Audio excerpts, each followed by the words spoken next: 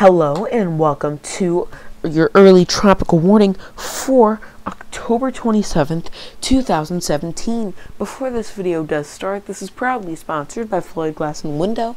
Check them out in the link below.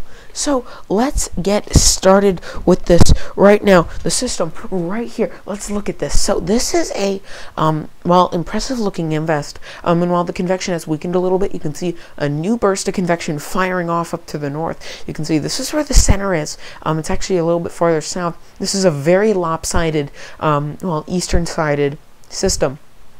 And while the western side is struggling to produce convection, that's really its only problem right now. We do have an upper level low and a mid level low, not a surface level close center circulation yet. That's why this isn't a tropical depression, even though it does look like it does have maximum sustained winds of 35 miles per hour. Getting into, this thing's track, another Florida hurricane is possible. So what this would do is it'll likely be a tropical depression shortly. I give it a 100% chance of development.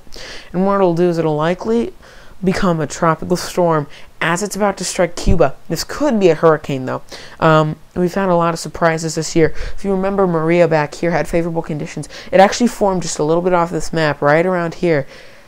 It was a Category 1 here, a Category 5 here. So for this to maybe form into a tropical storm here, Category 3 here, I don't know. But we've had a lot of surprises this year. So for this to rapidly intensify into something is not out of the question. I don't think it's going to become a hurricane at this time, but it is a possibility. So, yes, just people in Cuba, Florida, the Bahamas, they just need to be watching this closely.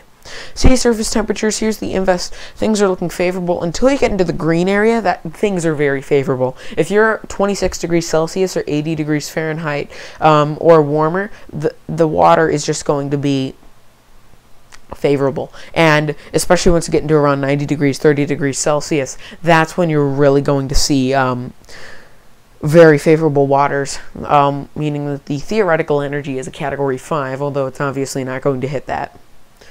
Here is the the wind shear, and you can see the upper level winds there, and you can tell that there is definitely an upper level low, but this hasn't made it to the surface yet. That's why it's not a tropical depression. The system's expected to head up north, remember, and it's probably going to head into some wind shear. This is the factor that's really going to make this storm struggle throughout its life. Wind shear is just awful, except for where it is now. So after it becomes a tropical depression, maybe even a storm, this is probably going to inhibit it developing much further. Check me out on social media at Microcasting on Facebook and Twitter.